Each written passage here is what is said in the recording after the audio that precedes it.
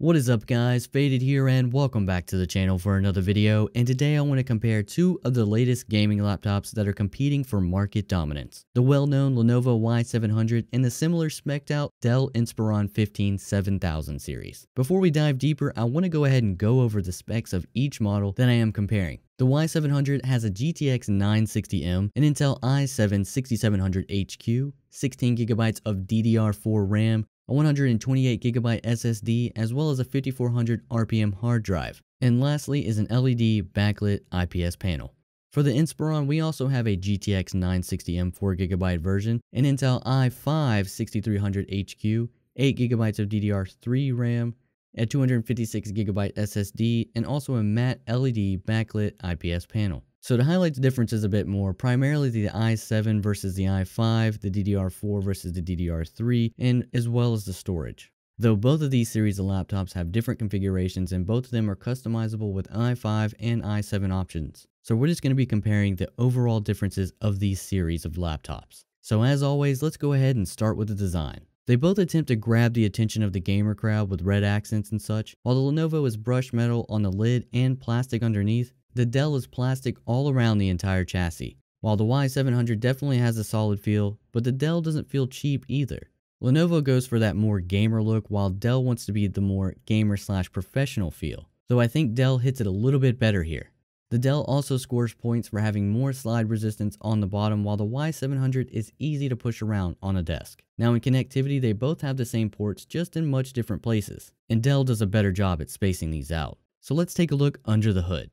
The keyboard of both laptops is backlit, but Lenovo soars in its overall feel and design. The Dell feels quite cheap and the backlight is quite lackluster, but also going along with this is the touchpad. Lenovo demolishes the Inspiron's touchpad. I had quite a few touch recognition issues on the Dell, and Lenovo was practically perfect, though Dell does give you quite a bit more room. Now on to the display. While Lenovo runs away with color accuracy and brightness, the Dell actually comes with a half-decent matte screen. Whereas the Lenovo comes with an anti-glare coating, which is gross and it definitely needs to be removed. Though after removing it, the Lenovo wins hands down. It loses brightness itself, but the Dell's matte screen really brings it down. But this is just going to happen in every matte screen that you find. Now the Dell definitely suffers from some colors not being as close as what they should be, and the Lenovo color accuracy is definitely where it needs to be. And now for sound. The Dell has a very cheap sound system and it sounds pretty stock, if you will. The subwoofer is laughable and the software-based effects simply increase the gain and it doesn't make it sound any better. So not much to see here on the Dell. Now Lenovo once again wins with the JBL audio speaker system that sounds very nice, but it can feel a bit hollow at times, especially when being played on a solid wood desk. It definitely needs some settings tweaked as well. So now for performance.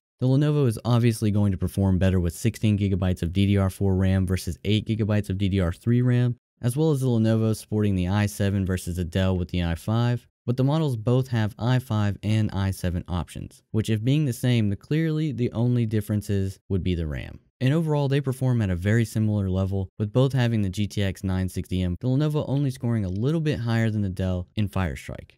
And in games, I can barely tell the difference, though there were some differences. Differences would have to be in the temps. Lenovo is a bit better here, where I noticed Dell's temps seem to be just a little bit higher in game, and the keyboard just getting a little bit hotter than Lenovo's ever did. So overall, these PCs give a very similar experience. The Lenovo has a bunch more bells and whistles, but at a much higher cost. I would say the Lenovo would be great for editing and is the clear victor here. But Dell is the value alternative that definitely wins the ticket if you're only looking to game. Though knowing that both of these laptops have models with the same exact specs, which assuming all variables stay the same and there's no outliers here, I think Dell is definitely the better way to go. When compared to the Lenovo with the exact same spec level, the Dell is much cheaper and to me a better overall design. So in my book, the Dell Inspiron Y700 series is where you should start, but don't rule out the Lenovo just yet. It's not bad either. Just be looking to pay a little bit more for extra features. So as always, thank you so much for watching. Be sure to like the video, comment, and subscribe.